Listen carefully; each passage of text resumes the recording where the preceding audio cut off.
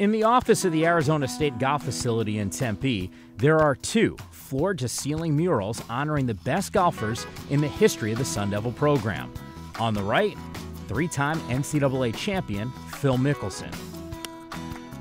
And to the left of Lefty, two-time All-American Heather Farr.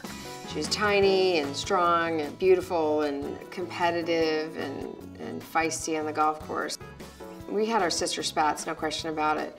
But I was very comfortable in her shadow. I'm just going to follow wherever you go and do what you do, and you make all the friends, and I'm going to tag along, and it would, that would drive her crazy.